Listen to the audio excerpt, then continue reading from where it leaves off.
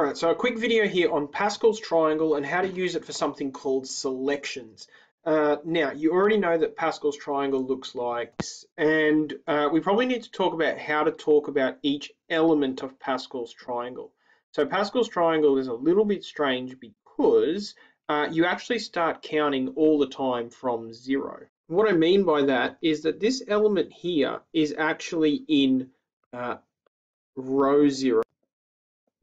And it's also the first element in row 0, which is element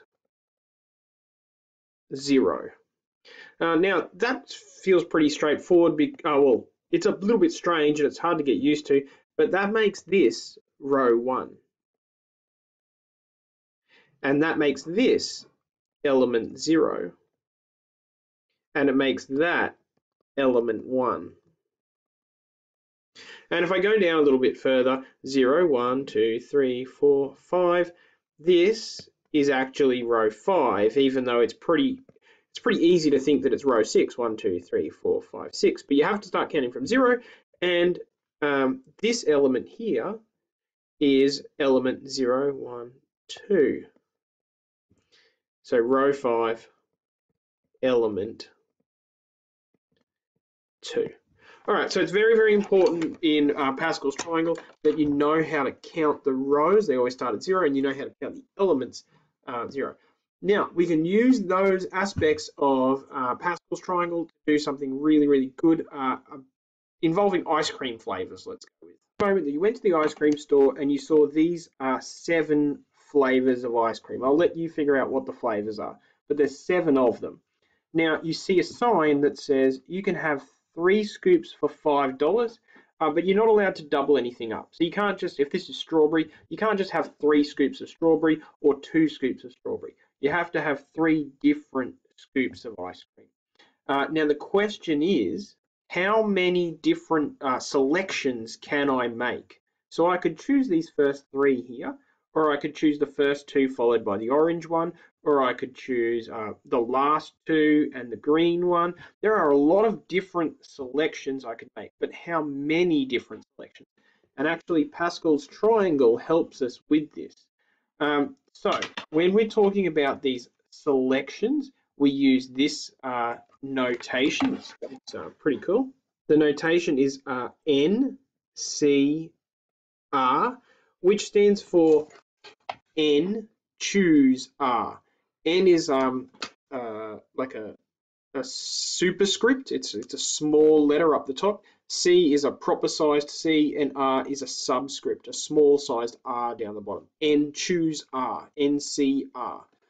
And NCR is really allowing us to say, if I've got a certain number of things to choose from, and I want to choose a certain number of them, how many selections are there? So in this particular case, in our particular example here, in our example, we've got 7 ice cream flavors. So my N is 7, and the C is always there. You don't replace C with anything because it's 7 choose, that's the word choose. 7 choose 3 flavors. 7 choose 3 flavors. And Pascal's triangle helps us come up with 7 choose 3 flavors. So to do that, I go down to my 7th row, row 0, row 1, row 2, row 3, row 4, row 5, row 6, row 7. And then I go over to the 3rd element, which is actually the 4th element, row 0, row 1, row 2, row 3. Okay, so NCR in this case, or sorry, 7 choose 3 or 7C3 is equal to 35. At this particular ice cream shop with 7 different flavors, and you can choose 3 scoops with no double ups, you can have 35 different combinations of ice cream cone. So some things to note here. Notes. Order doesn't matter. Selections, it doesn't matter whether I go strawberry chocolate lime or lime chocolate strawberry on my ice cream cone, that's considered the same choice. Order doesn't matter. Another important thing to note here is that NC0 is always equal to 1.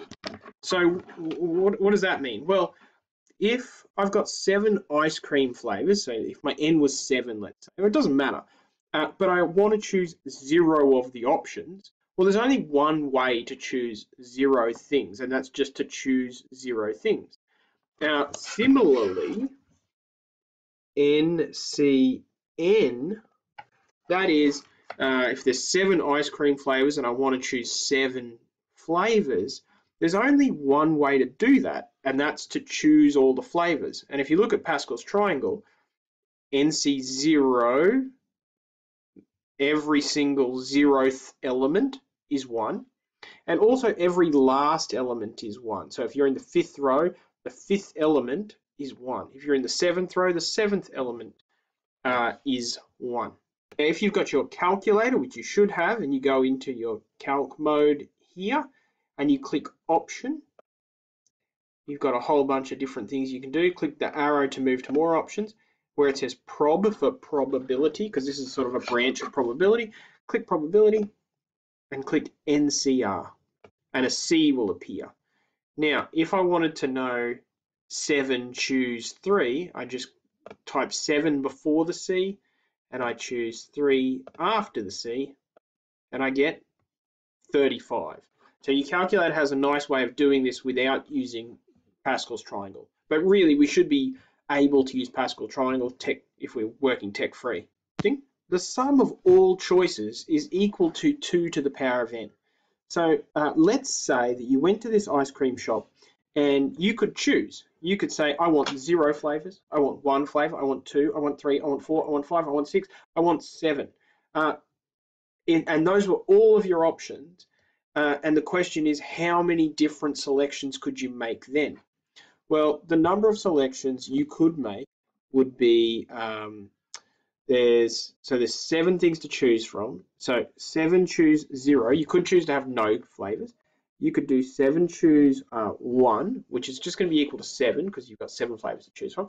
You could do 7 choose 2, which is just going to be the second element of row 7, which is 21. And you can continue on like this until you hit ... 7 choose 7.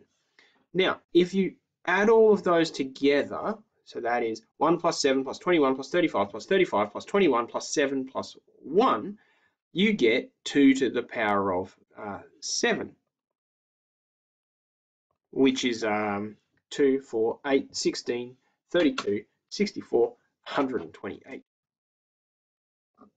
So in this particular ice cream shop, you could choose 128 different things to do. You could choose no ice cream flavors. You could choose all ice cream flavors. You could choose 2 different flavors. You could choose 1 flavor. You could choose 2 different flavors, 3, and there's a whole bunch. There's 128 different combinations that you could choose there. One last little thing I want to mention is that NCR has an alternative notation. You can also just write it as like a set of brackets, something like that, NR. So if I wanted to say, example,